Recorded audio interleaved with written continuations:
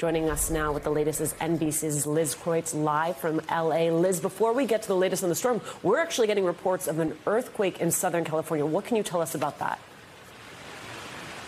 Yeah, Alicia, it's pretty wild. While we're in the midst of this storm right now, just about 20 minutes ago here in Los Angeles, we felt an earthquake. According to the USGS, preliminary information is that this was a 5.1 quake. The epicenter was just north of Los Angeles County in Ojai, which is in Ventura County. And we felt it pretty strong here in Los Angeles. And you can see behind us here, we are dealing with this storm. This is the LA River, which just in the past few hours has risen drastically. 24 million people are under flood watches and warnings across the Southwest right now.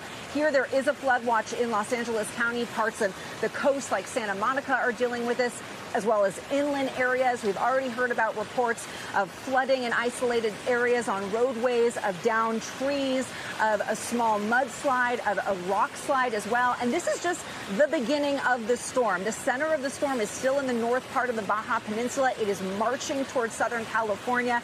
We're just getting the outer bands of it right now, and we're already feeling the impacts, Alicia. And Liz, your sense as you talk to residents there, are people taking the threat of flash floods seriously?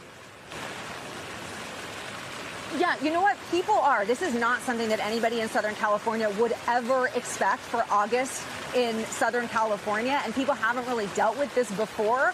But that said, people have dealt with other natural disasters like earthquakes, like we just felt. That's something really common here, in wildfires. So people do take this type of thing seriously. And yesterday, a lot of folks made a run for the grocery store. They were stockpiling on water and flashlights and toilet paper. And so people do seem to have heeded these warnings. They're hunkering down. Even on the roads, it does seem like there's less people out and about.